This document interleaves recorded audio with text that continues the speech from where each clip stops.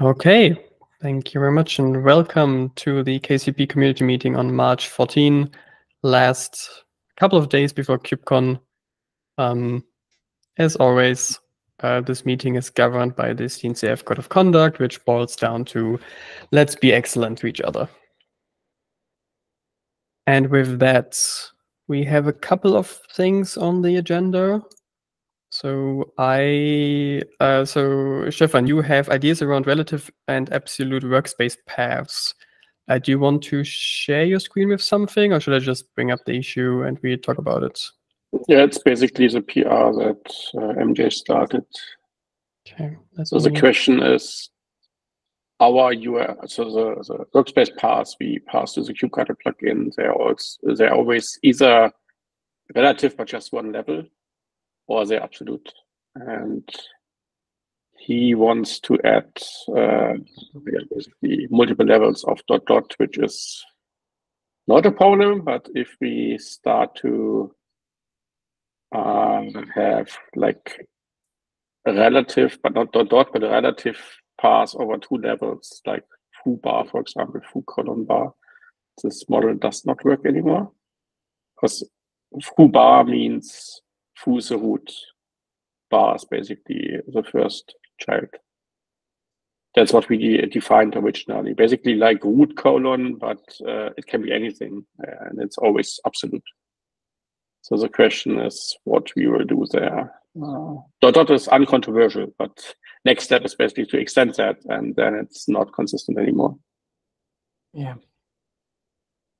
So, yeah, and we played around with some ideas, like you could,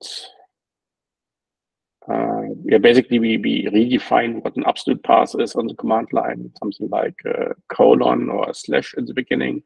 So basically colon or slash, it doesn't really matter. We chose colon in the beginning, but we could support both. So if people have the muscle memory for slash, then it's fine. That's not a problem, but yeah. You mean to define the relative path, you would need to start with a slash or a colon? Yeah, I mean, so Go, if you use Go run or something, then you need a dot, right? They use something for a relative path, basically. So they have the inverse from the shell. In the shell, you need a slash for absolute, but nothing for relative. Go is different. And we are somehow, we have to decide what to do.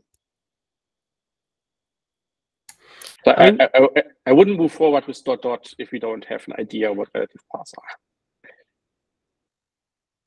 I mean, if we try to follow, like, let's say, like Linux, like how it works on your command line, I guess like if you started with a colon, that would make it an absolute path, and everything else could be a relative path. Question is if we want to do that, or if we want to. And root could also be special. Like we have root for reasons, for historical reasons. Root could always be absolute in theory, but yeah, otherwise, what you say? No. Yeah, there is. But the root workspace could also contain another root workspace, right? That's the name. So what we can do, we can define different roots. So a multi-rooted, like it's not a tree, it's a forest or something like that. And the root is just one of them. So imagine users colon Stefan. There, Stefan could be a logical cluster, and it has KCP.io path annotation, and by that it will be a root. So the indexer and the proxy will understand this is a root because there is this annotation. Sure. I was asking because currently if you do like KWS root, it's taken as an absolute path. Right? If I just say go to the root workspace, it's always taken as an absolute. Yes, and this is also true for anything else. Basically, in the moment you have a colon inside, it's absolute. Yeah, but without the colon.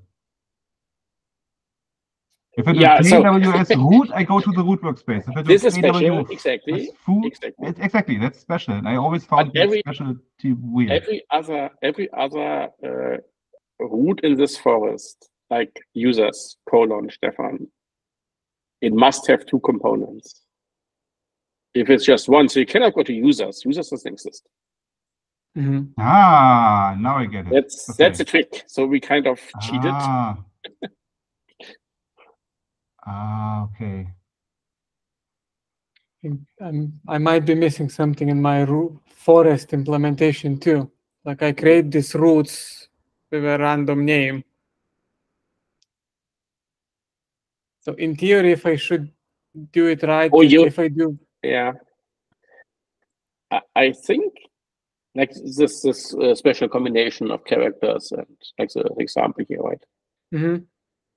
You have no way to go back. Is this correct? No, Like, no. So this is the different ones. Like my question would be like, if I did it wrong, Mhm.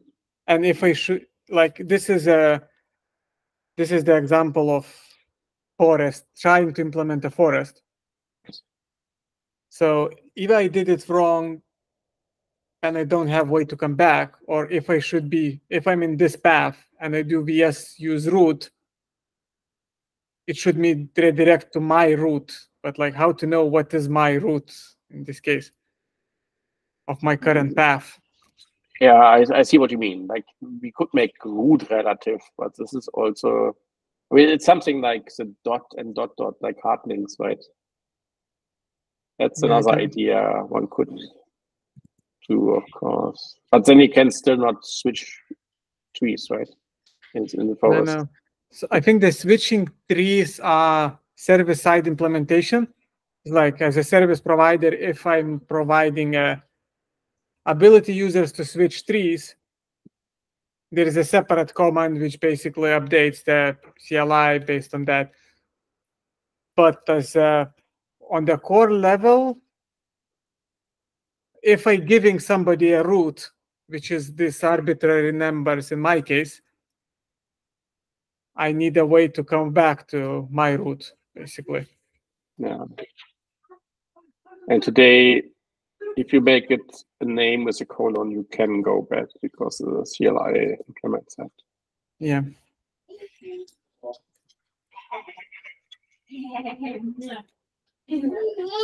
And this is where I had a different one. It's like if I can share a screen for a second.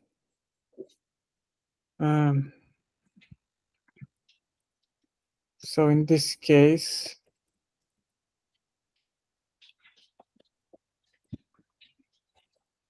so I'm in my own root basically.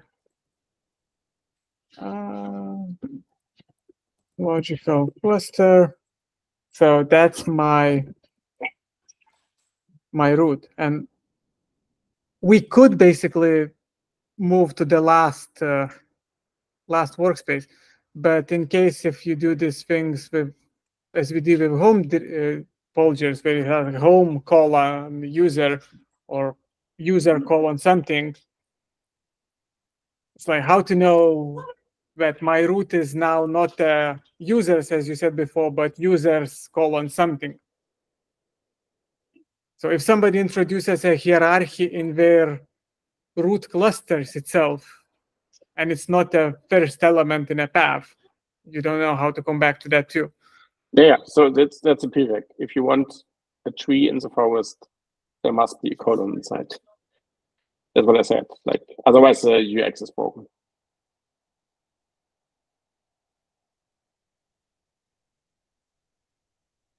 But we're talking about the broken thing is in the plugin, right? In the kubectl plugin. I think it's mostly the plugin. Yeah, probably yes. Because if it's a value in a field, then it's always absolute. There's nothing about relative today. Yeah.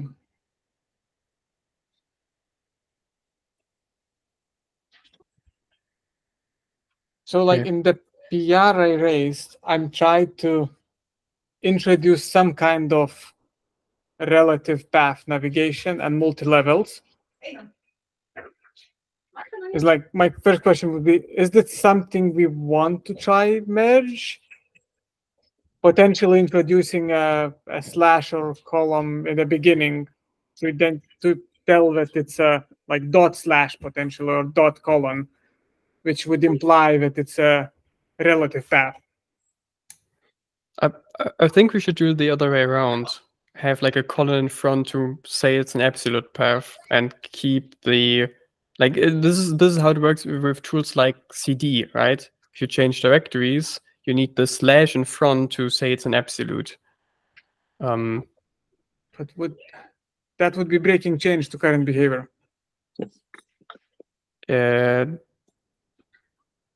Only for the only for the root thing though, no? Because right now it already. No. Okay, I see. Every non-trivial path. Yeah. And this is why I kind of did it a bit like more. I think the go way might be closer here, like dot something, dot colon, dot slash. But yeah. So that's a one. Like we need to just choose pattern, either like introduce go and don't break it. Or break it. The other alternative is we also ugly.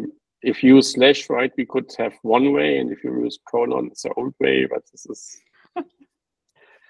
okay. I Do mean, you want to document something so I can adjust the PR, because at this point I'm lost. yeah. I mean, my perspective on this is I would prefer to break the current situation so we get in line with the whole like topic or the whole theme of, hey, like your workspace tree is kind of like a file system that you can navigate, and that would mean like follow like these like CD kind of syntax. I think like I'm not sure if we should like keep our behavior just because that's how it is, and we're still at 0 dots in our releases. So I'm not sure if we should choose stability over following like the general conventions that probably a lot of people would expect here.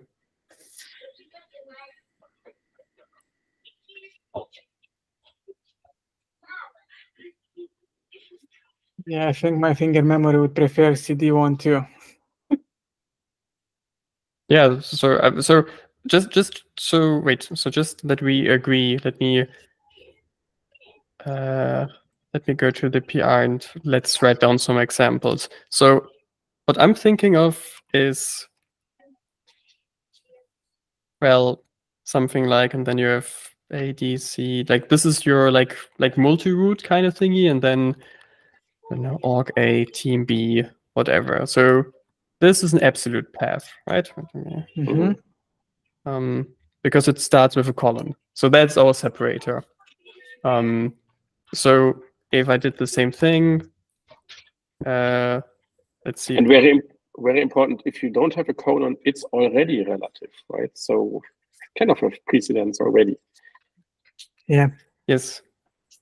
Yeah, true.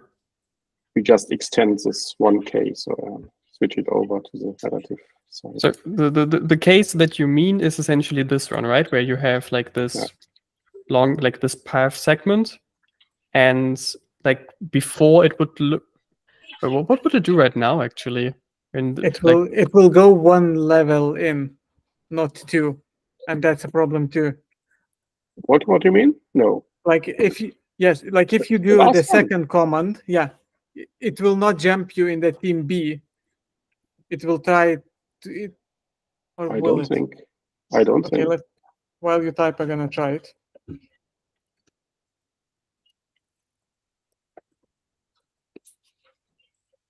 No, access denied.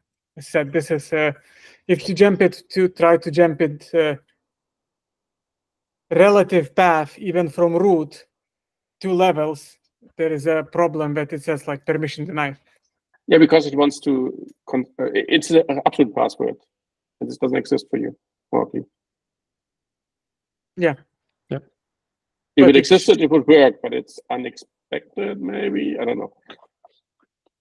Yeah, so to complete this, like at least from my perspective, like the same call that we have here could also look like this, with the like dots in the beginning, because that is the reference to the current workspace that you're in. That's another way to do like a relative, like exactly like the CD semantics. And dot also works, like also mixed with names. Yeah, exactly. So it would be something like, for example, if I wanted to go to the, like, I don't know, like an org B, it would be something like, so I would go from the, if I was in the org A workspace under this like tree root, then I would go one back and then back into the org B. And then it could also be some wild things like this.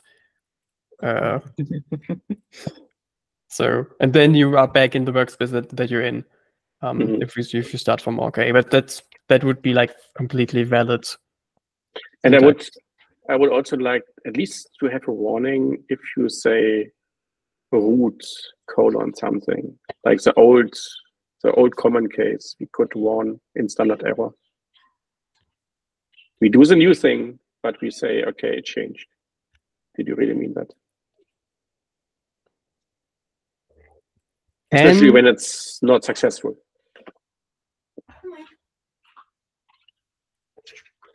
One curious question: can you even create workspaces with the name root as child workspaces?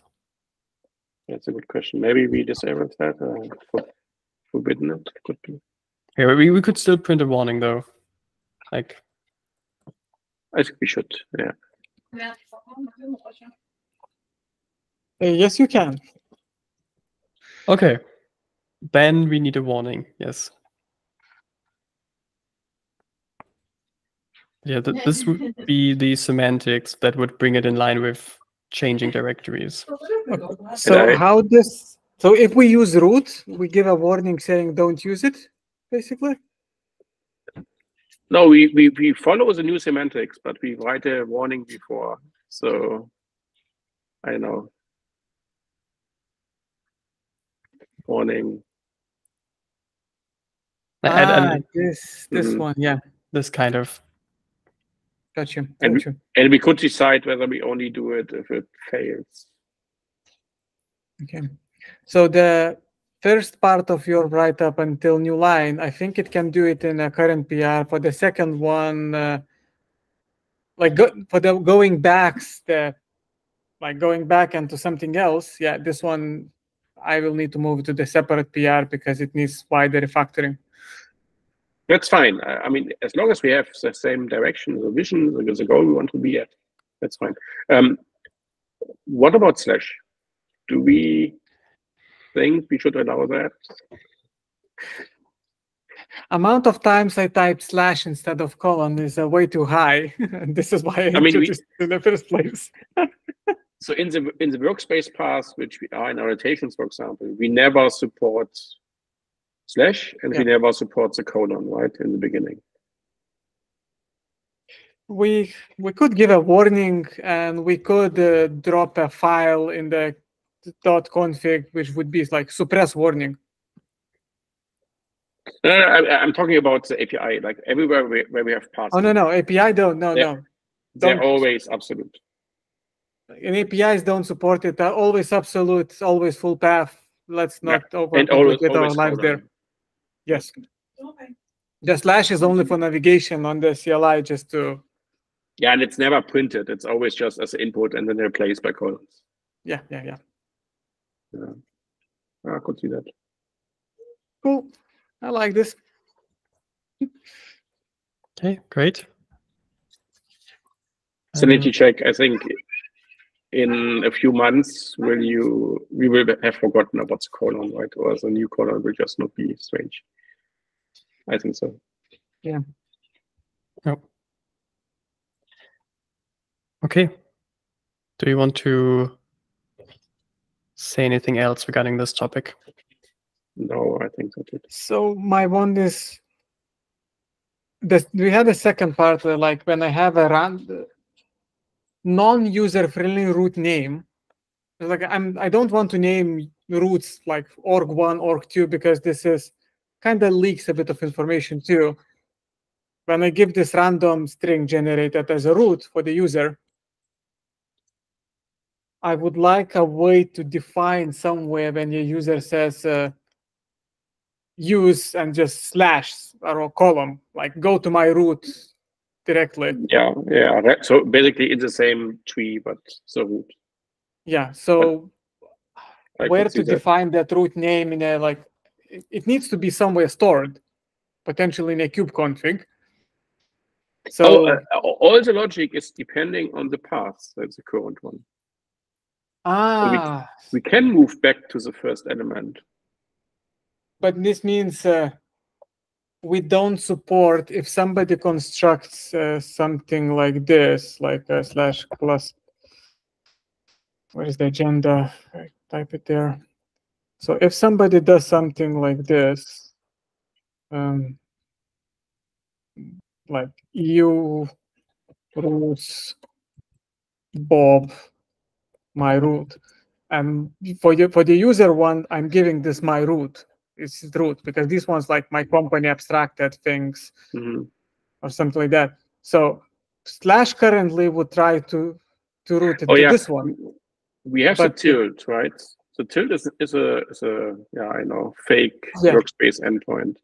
And it has a hard-coded home something. It basically knows what it. And this could be configurable, I think. Could be. Alternatively, maybe we can introduce another symbol. Like, I don't know, we could, use like a $sign or something. Yeah, but this is non-standard again, right? I'm not sure. I mean, does this play a role for anything but your home? For example, you have your home and you have your org workspace. Do you expect a shortcut for your org workspace? I don't think. I would like something to have that, to be honest. Like home is like your home folder. You go in and you play around. And after that, you jump back to your org workspace. So how to define that? Like bullet points. Like currently, it has this like users prefix hard-coded. But how do I come back to my previous random stuff? So I was thinking that for these cases in a kube config, we provide a context where we have this current previous upstart, and which is like /root. And we put a URL of my root, and we never touch it, basically. I don't like those extra contexts. I mean, for the dash, like switching between two, it's quite natural, but for anything else, it's getting complicated. Or we just say, we can, but that's the thing, like, it works fine in a two-case current situation. If I don't provide users a home workspaces, means they can't jump out of my organization tree. And two, if I have the single word cluster path / cluster something, so I can parse out path and get to the root one. But if I break any of those conditions, it's like, I don't know where my root is. Organization root. Yeah, you have to remember, basically. Yeah, and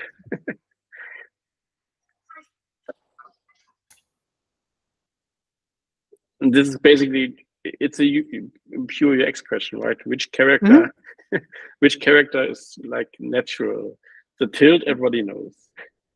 But the character and where to store it, because as soon as they jump to my no, we don't have to store it. We could do something. We could walk back, basically.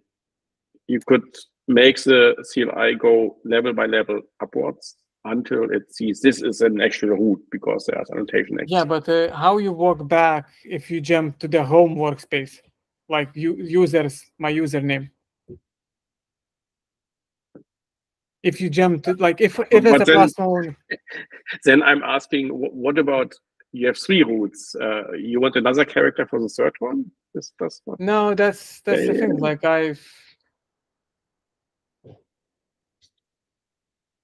another idea which we have a long time is basically symlinks. To have then you have in your home you have a symlink to your org or something like that.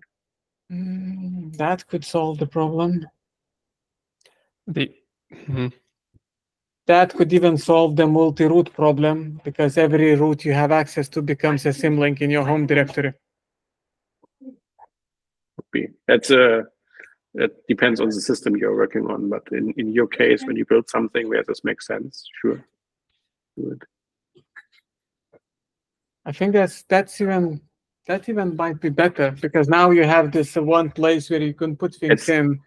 It's a bit like in Windows when you go to this network environment. What's the name in English? Like where all the network drives are. It's also something which you reach from the root somehow, right?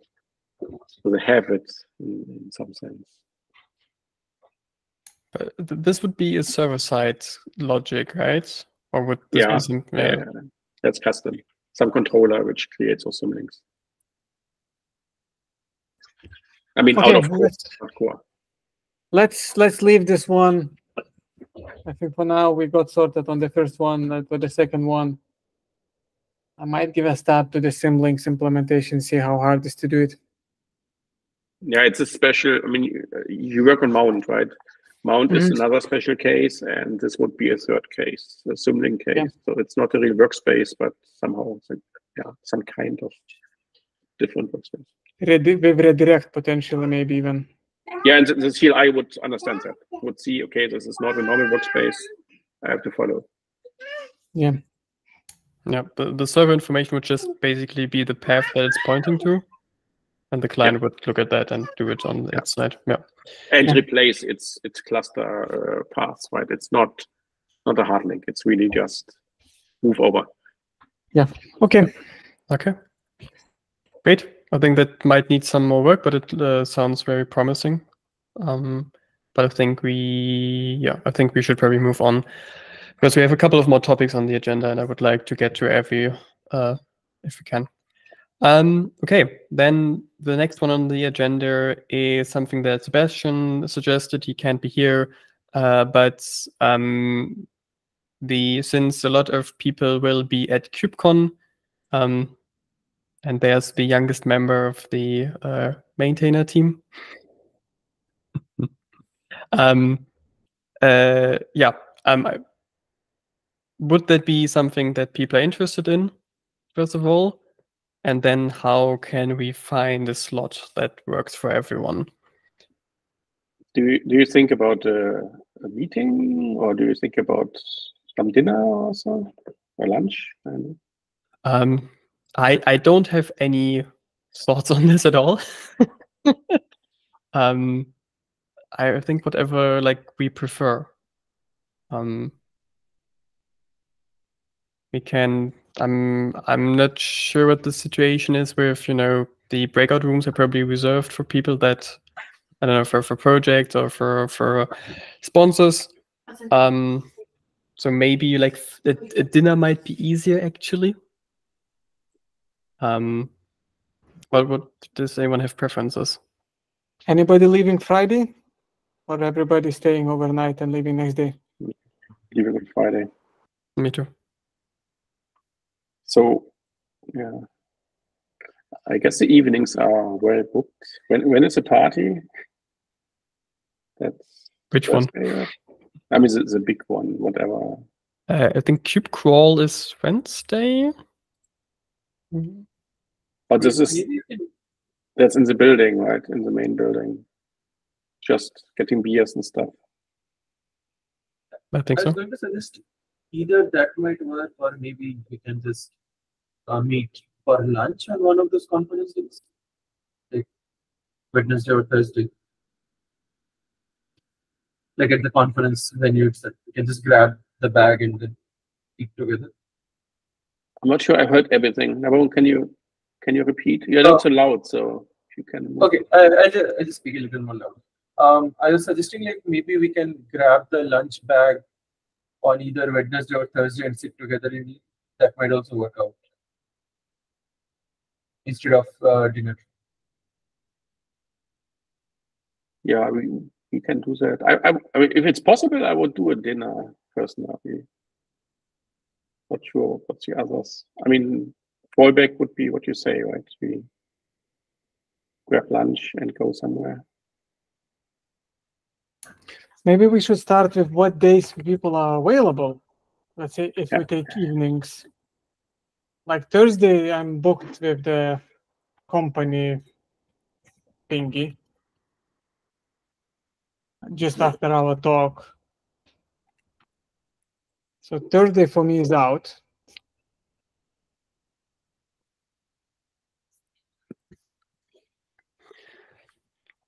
Okay. I'm free on Wednesday and then Thursday.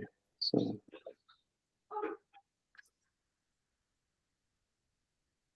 Wednesday works for me. Let me quickly check when I need to be at our booth. So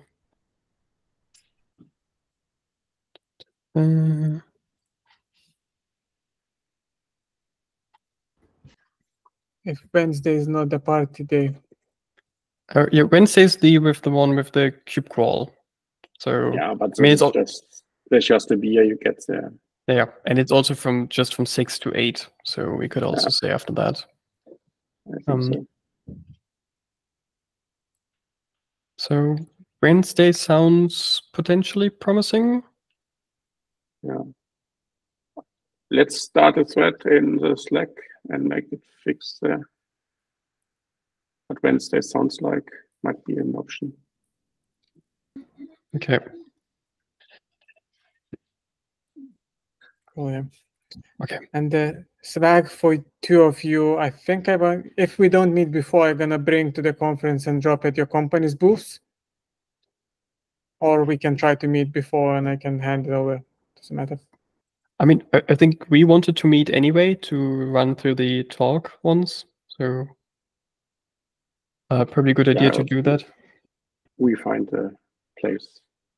Contributor Summit Cube, is anybody there? That's Tuesday.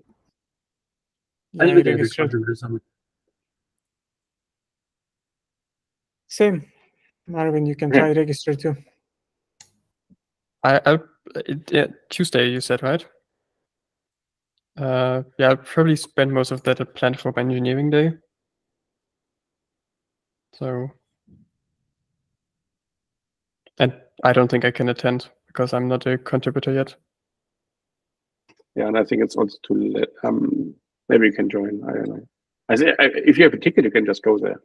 Okay. Stefan or I can sponsor you if you want to come. Say again? Either you or me can sponsor Marvin because we are. Okay. Yeah. It's possible. Yeah, he can officially register. I'm just looking like if the registration is open. Okay, I'll take a look. Plus, KCP is now part of Sandbox, so your contributions counts. You can register and get in easily. It's highly encouraged. All the people from the Cube ecosystem are there, so okay, I'll take a look. It's worth it. Interesting. I'm dropping the link to the chat. Just in case you decide on registering, let us know. We have to drop an email, like either of us. Perfect. Okay.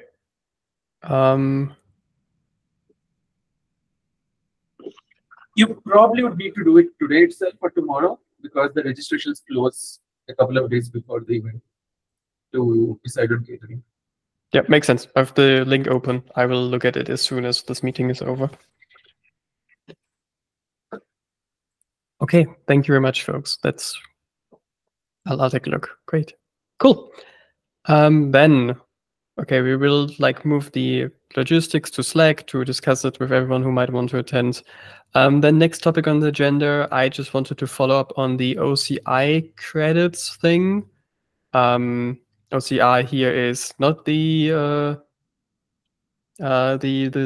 format specification. It's the Oracle Cloud Infrastructure one. And so my understanding, MJ, you looked a bit more into this, but my understanding is that the OCI is sponsoring credits for their for working on them on OCI to CNCF projects. So this is something that we could use to host some of our infrastructure, which I think at the moment we were thinking about moving CI there, and also hosting like a kind of like public access platform that people can try things out with. Was that accurate so far, MJ? Yeah, so I was thinking if we can request it to build it something like a public playground where we purge workspaces each and every week and things like that for demos and just playground environments deployed from master, things like that. Shouldn't be a lot of work considering we have a evolving Helm in a quite nice direction. CI stuff, if we get in like managed Kubernetes cluster, we deploy KCP on top of that, and we could deploy PRAO too. But the PRAO stuff, it's a question for you guys, I think, if you are willing to manage it based on Oracle Cloud too, because I'm lacking experience in managing that guy. I mean, we don't have experience with we don't have experience with OCI either, but if there's a managed Kubernetes service available, then ideally we just point the automation in the KCP infra cluster to a new kubeconfig, and that would be more or less it. So okay, so if people not against it, let's try to get it.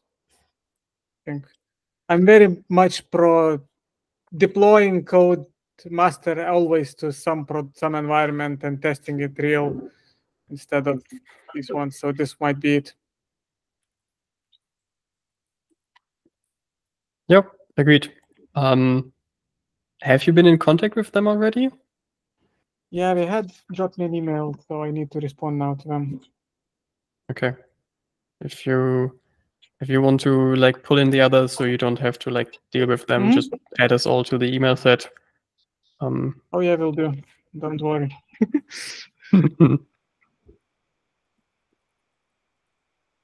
Okay, great. And then, well, once we have that, we can look at working on the infer and automation part of it. Okay, cool, great. Anything else regarding OCI? No, if we give it, we can start thinking how to most effectively use it. Okay, great. Then I think, Nabrun, I would like to pass the ball to you. You have a topic. Yeah, so I wanted to talk a little about API conversion using webhooks. So based on the discussion that we had last week, I was tinkering around by adding the conversion field to API resource schema. So up till that, it is working fine. And API gen also I made changes so that it works fine. And then the bound CRDs which are created, they also do have the conversion field with the webhook URL now. But still, like, it's not working. So I'm wondering, and I had a question like, do we explicitly disable some plumbing which like removes calling conversion webhooks like API Machinery does? So I tried with like normal CRDs by creating a CRD in a workspace and then creating custom resources. So where conversion webhooks from there work fine, just like they do in Kubernetes. So I just wanted to bring this up in the meeting to understand more. How does it work internally? Can I get some traces from the request response cycle to understand it better? Basically, needed some guidance there. I'm not aware of anything explicit. All that is in API extensions, API server. So if you see the conversion webhooks getting through the binding process and ends up in the shadow CRD, I would expect it to work. So, Stefan, is there a way that I can list all CRDs from the system, bound CRDs Yeah, workspace? yeah. Is there a specific identity that I can assume? I think there is a implicit logical cluster called system : bound CRDs, bound minus, so dash CRDs. And Yeah. if you go there, you should be able to list them. So But of course, I was you must be Sorry, system go ahead. master, right? So, Oh, I need to be system master. So is it like system : masters or system KCP masters? no, it's a system master from Cube, the same group. It's a group, it's not a user. Okay, so if the user is in a system masters group, I can technically do operations on that Yes. workspace. Yes. Okay. And you So should see exactly what you want. Yeah. Okay. So the kubeconfig battery that the admin config that is churned out when I do KCP start locally with no other options like a development KCP server, that does not have access to this workspace. No, So the I could default traverse user, there. the default user doesn't. Okay. I think we call that a shard admin, and I think we create a kubeconfig. It's just not used usually, but it's in the .kcp folder if you start it, I guess. MJ, maybe you know more. I don't know. No, it's but like if you use system master, you need to interact with a shard directly, not via front proxy. Oh yeah. Also this. Oh, I don't have any front proxy running. I'm just running the KCP binary, just doing development testing to make sure like I have a proof of concept. Check in the .kcp directory when you start a normal KCP locally. I think that's shard admin, and talk to the shard directly, not through the front proxy, and then you can go to system whatever you like. Okay, so I just listed like all files in .kcp directory. We have a .admin token store, admin kubeconfig, API server cert and key, and then sa.key. Is shard admin like sa.key the shard admin key? The admin kubeconfig that is in the directory has multiple users, including one shard admin. Oh, okay. So I think you might like switch contexts around. I think there should be a context generated with the shard admin user. This is interesting. Yeah, I see a context called shard base, and one more called shard admin. Awesome. That is great. I will try this out. Thanks for this pointer. So you might, for accessing this special workspace, you might need to like manually mess with the URLs in your kubeconfig, but I think you just need to reference the right user from that kubeconfig because there are two. Yeah, I was just trying to find the right identity through which I could like list and do operations in that workspace. So Stefan, to summarize, like what you're saying is, if the bound CRDs end up having the conversion fields populated correctly, then it's all Kubernetes API machinery that will take over, correct? Yeah, at least I don't know anything which should forbid that or stop that. Of course, it can be bad. So sure, I'll try tomorrow and report back. And I link 1 second in the code and put a link here. This is a package. All the logic is there. So if you want to put printfs, whatever, to understand what's going on, that's your place, your package. Okay, thank you so much. Yeah, I've just been trying to play around. So far, like adding the schema and everything is working fine. API gen changes are working fine. I put a print in the bound CRD when the bound CRD is getting generated and created. So I saw that does have the conversion fields. Now, whether it is persisted in etcd, I'm not sure. So I will use the shard admin context and then go to the workspace and see what is happening there. Yeah. Just for the notes, this was the thing that you mentioned, right, Stefan? Yes. Okay. All right. Then, do we have any other topic? I don't believe. While Nabarun, you have a thread where we talked in the Slack about that. You building basically the API export and API binding controller to lifecycle them a bit. Yes. Yeah, and I honestly I had the same issues here, and I was thinking that I think it's something which could end up in a core if people agree with that.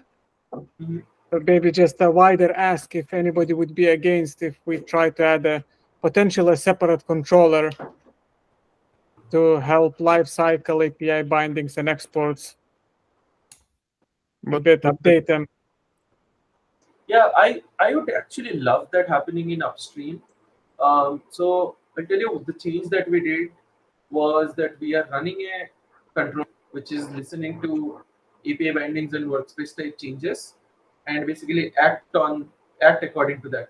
So we are taking the exact same code which is there in the API binding initializer controller but running that for updates and deletes as well. The reason it is not working in that initializer controller, I figured that is because the REST config which is used by that informer is an initializing workspaces config. It points to one of the initializing workspaces, and hence once the initializer is taken out of the workspace, it doesn't get any events for those.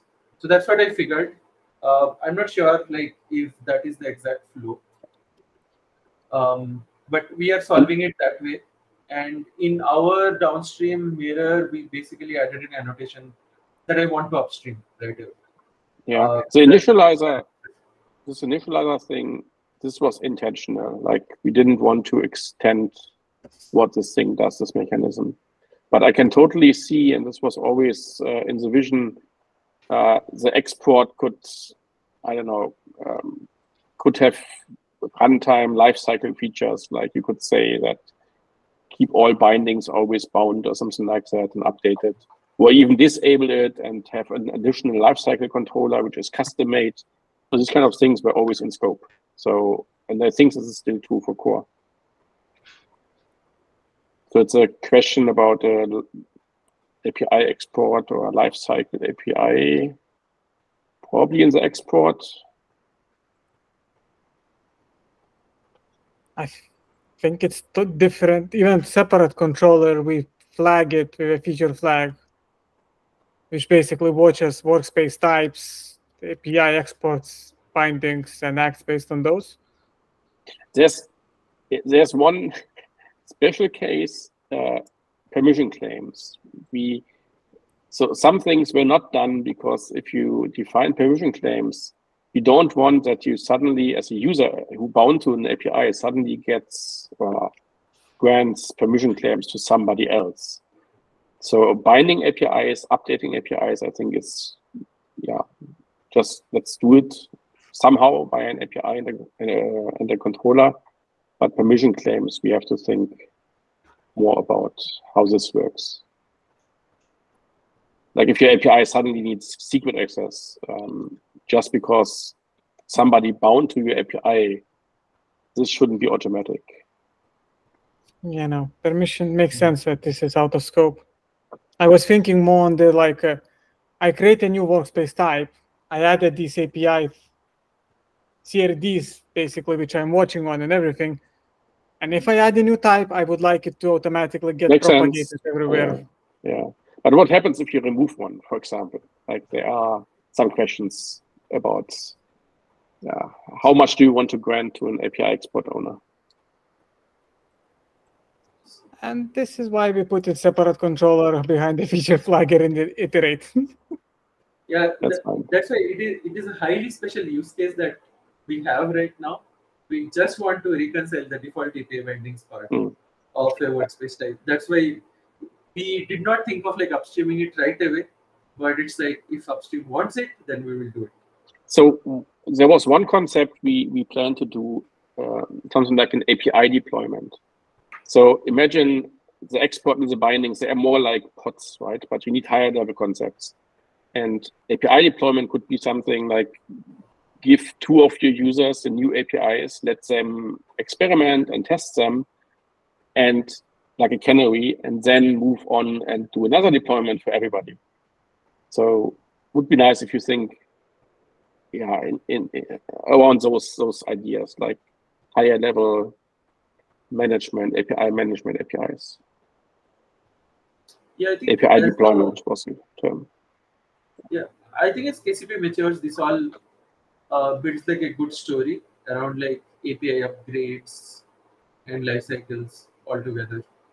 Yeah. So, yeah, sorry, sir. No, just it's welcome. So please. So for conversation. now, what I'm thinking is to have the least amount of changes. I'm just going to add an annotation which is created when the bound CRD is created, and add a block in the current API binding admission plugin to check if the requested API binding has that annotation and the request is of type update or delete. It will just deny the request.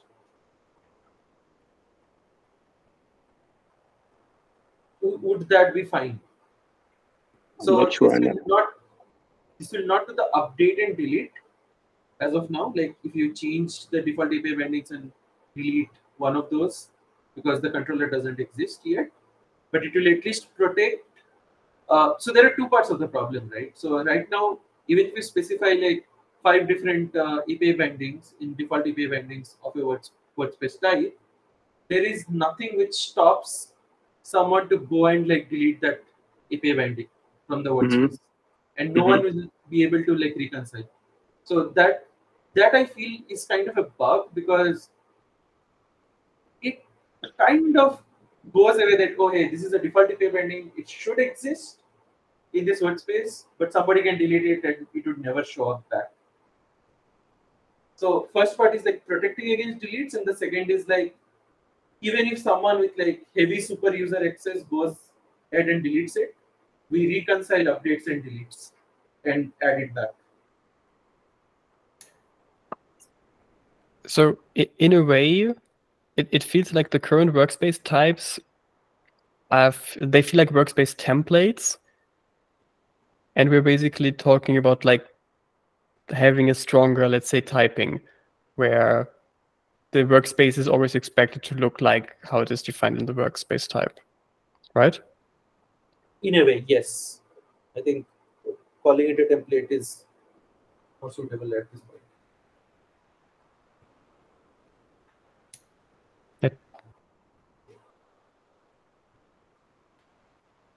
Sounds good to me as well. Maybe really behind a feature flag that you can toggle how workspace types behave. I would like to see a API sketch for that. The controller or the first part, the protection mechanism? Yeah, if you extend the templates to something long term, so persistent, something which reconciles forever, you call it API lifecycle. Is this in this link there, like an API sketch and a discussion of problems? Okay, it's a PR. I try to have a look at that. I never saw that. It's an older PR from last year. Yeah, that's an old PR.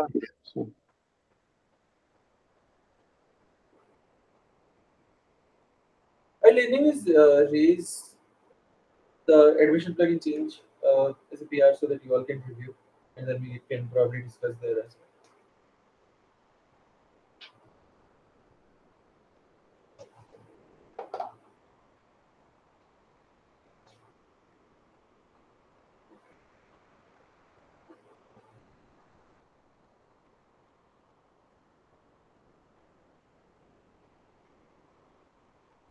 Yeah, maybe. If it's not too much effort, my discussion might be better informed if you just throw a PR or a Google Doc with a sketch. But from what I understand, it's a very minimal change. So maybe PR and we take it from there.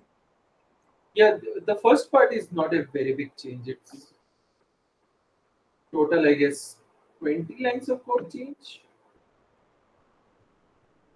Just the implementation, and maybe I need to add some tests or modify some tests. Yeah, I would like to see some thoughts about like protection for deletion, this looks like a bigger topic, like a more general topic. And we kind of have that already in some areas. So for example, if you have an export, you own the export, you can have this maximal permission policy, which is in this direction because it also limits. So I wonder whether we can have a more general concept to restrict what somebody can do in a workspace. Like we want to give people access, but there are certain things they shouldn't do, right? And you as an API export owner should be able to control that, at least for those APIs you provide. Yeah, I think that is a much bigger epic deal. Like, that would require some design.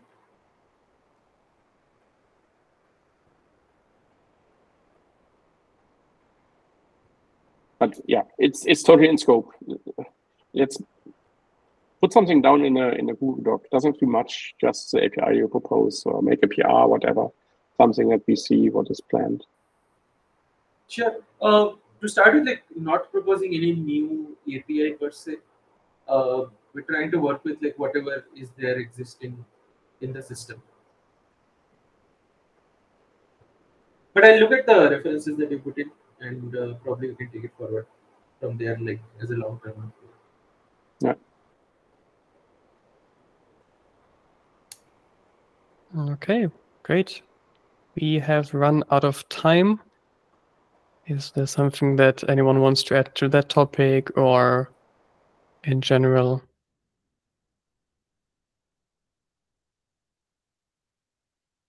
Okay. Can't wait to get one of these stickers. Right. I would love a few of them to bring back here as well, if you have extras. Yeah, I have like 700, so I think we can spare a few. But that's a lot. Cool. Thanks, everyone. That was a nice Thank you.